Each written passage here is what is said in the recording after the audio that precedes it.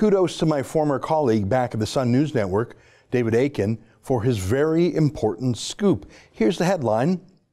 Stats Canada requesting banking information of 500,000 Canadians without their knowledge. Let me read a bit from David's story that he wrote with Andrew Russell. Statistics Canada is asking banks across the country for financial transaction data and personal information of 500,000 Canadians without their knowledge, Global News has learned. A little more.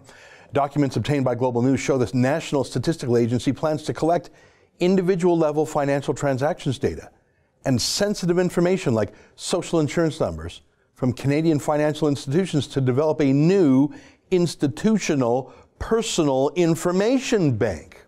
Oh, just that, eh?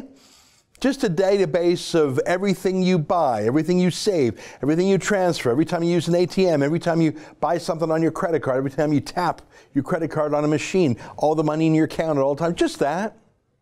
Everything.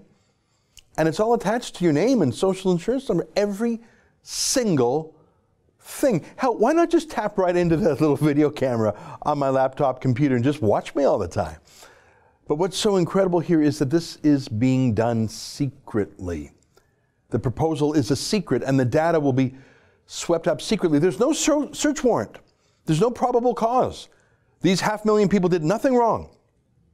That's the point. You don't have to do anything wrong. You're just chosen to be the lucky ones, and you won't even know if you were chosen, and your bank will not even be able to tell you that they've given your information to Trudeau. 500,000 people's intimate details just going to be dumped into the government's hands. Oh, and that's 500,000 every year. Every year they'll choose another 500,000 people, as if that's not going to be hacked.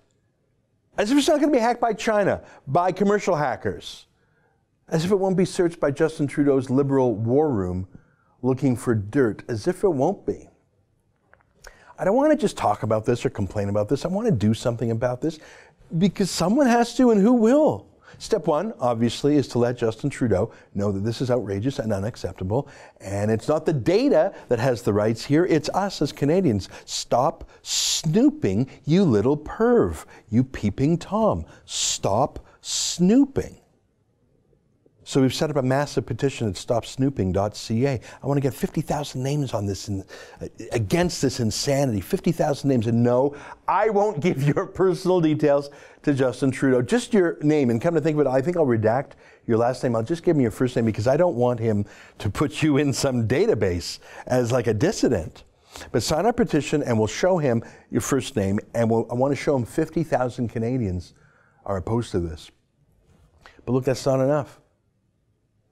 So today I spoke with a lawyer who specializes in class action lawsuits. And I asked him for advice about this. I thought a class action lawsuit would be the best approach, but he convinced me that a better approach is to hire a privacy lawyer and to file a complaint with Trudeau's privacy commissioner. And when that is inevitably rejected by Trudeau's handpicked man, to appeal that for judicial review to an actual court. So you're suing actually Trudeau and his privacy commissioner. You're not suing as a class action, but under privacy law, to have the whole scheme rendered illegal and to make a constitutional argument if necessary. I thought that sounded right. That sounded right to me. Now, right now, we're trying to recruit just the right privacy lawyer, someone who doesn't mind taking on Justin Trudeau and all the powers that be, and all the snoops and all the peeping toms from Justin Trudeau to Mark Zuckerberg to challenge them and fight back. I hope to have more concrete news with the name of a lawyer willing to fight the fight. I don't have that name ready to reveal yet. I will keep you posted. But this is serious. I mean, it's just the thing to drive people underground, actually, to get people to switch to Bitcoin or another cryptocurrency, to get people to set up a foreign bank account, or maybe just to walk around with $1,000 cash and buy everything with cash instead of doing it electronically so the government can spy on you. Well, I mean, seriously, would you want Justin Trudeau, that scofflaw, that 5 times convicted, law-breaking, ethically challenged snoop, having access to your most private business? No, not me. Not me.